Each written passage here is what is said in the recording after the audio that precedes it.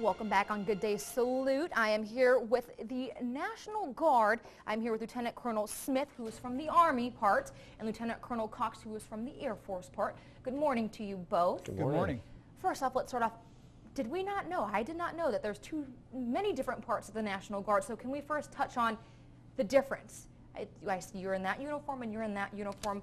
What does the National Guard incorporate? Well, we have, as you already mentioned, both components of the Department of Defense represented, the U.S. Air Force element and then the U.S. Army element. We work both for the state when we're not federalized, and we work for the President and the nation when we are federalized. And I know that's a big difference when you look at other branches of the government. So how does that kind of play out for you? Well, as he said, we work for the President, so for my unit up at Robins Air Force Base, we've been continuously deployed for over 10 years all around the globe, and but yet at the same time we've had people just as recently as February up in the north part of the state working with our Army National Guard brethren, clearing roads during the ice and snowstorms that they had in the north part of the state. So we work for both a state mission and a federal mission. And what is it like? That's very different. What is it like to have both of those? It's actually very interesting. Yeah, I would say I think a lot of our service members enjoy the giving back to community that the state mission brings. Most recently, as Lieutenant Colonel Cox indicated, the snowstorms. But they also feel obviously a tremendous sense of duty to the nation, so there's a great pride that's associated with going overseas as well. And as a member of the National Guard, we're talking about most of our members are Georgians. They're people who live here, and so these are community-based members, and so there's a lot of pride in going out and being able to help local communities within the state, our state brethren, during state emergencies, but at the same time having the opportunity to go and serve our country and defend the nation. Yeah. So having many people, residents in the state, actually be part of the National Guard, have you ever ran into people maybe in the ice storm that you actually kind of knew? Oh, absolutely. All the time. Yeah. Absolutely. Have done that. Particularly in the ice storms, we had people who were helping folks that they may be golf buddies with or maybe fishing buddies with or been hunting with. And so again, that's the thing about the National Guard. We're community-based. We're part of the community family. Perfect. We'll have more from the National Guard in a couple of minutes. Welcome back to Good Day Salute, everyone. I'm here with the National Guard this morning. We're joined with Lieutenant Colonel Smith from the Army portion of the National Guard and Lieutenant Colonel Cox from the Air portion of the National Guard. We were talking about the difference between the National Guard and some other branches of the military, but we're learning that the National Guard is very community-based and actually has a very big economic impact on the state. It does. We, we're paid by the federal government, and the state derives about $25 million worth of state income tax off of the pay that all of our service members receive. But the state only contributes about $9 million to our overall budget, so it's a great benefit for Georgia that we have the types of units in the Air Guard and the Army Guard that we have here in the state. And it makes a huge difference as well. And also we were talking about right before we came on that you guys actually get a lot of community involvement and a lot of thank yous from people just because the National Guard is community based.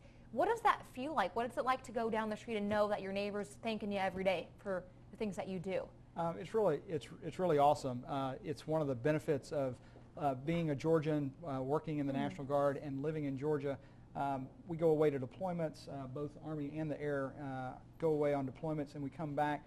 But our neighbors really, it doesn't matter if we've been gone, they just see us in a uniform and a lot of times they're just very grateful for the service, and that's awesome. And how does it hit home for you? Just because maybe if you weren't in the National Guard and you were maybe in the Navy, it could be very different, I'm not sure. But knowing that you can come home and everyone that you know is still there and still saying thank you, they're like your other part of your family. Yeah, I think we are the connection that that most of Georgia has to the military. You know, the downsizing the military over previous decades has moved people onto bases, and there's fewer bases, whereas we're still out in the community in both the Air and the Army Guard. So it's a real touch point, I think, for the citizens of Georgia, and they are not shy, as Colonel Cox said, about thanking us. It really warms your heart when it happens. And does that make it easier being able to go out in the community and not make it feel like this is more of a job? to you? A lot of times, yes, because we're members of the community, so we're invested in the community as well. We don't PCS, we don't move and change. Right. I've been in the Warner Robins area at Robins Air Force Base since the mid-90s, and before that was with a unit up in Atlanta. So staying in the state, working in the state, living in the state. So we're invested in the community, which makes it very special to do. As you mentioned also, it's a little hard sometimes to deploy because we live there. These are our people, but because of that, it's good for our families to know that because we're embedded in the communities, our families are taken care of because that is where we live, that's where we raise our children, and that's where we spend our time. Yeah. And very quickly, I want to touch on this before we have to go. If someone is interested in maybe employing, but they don't know where to or what they want to go into, why maybe the National Guard?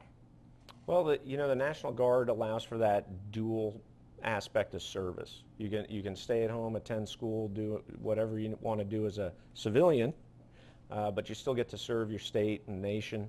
And it's just tremendously inspiring to us that since 9/11, so many young men and women still continue to raise their hand and come in. It's truly an all-volunteer force. Absolutely. It is an all-volunteer force, and it's a great opportunity to be able to travel and get skills and serve your country, but you get the return ticket and you get to come back to your home state. Yep. And then that translates into the community as well. That's such a nice feeling. Well, we want to thank you both for coming on this morning and, of course, for all that you do. Well, thank you very much for having us.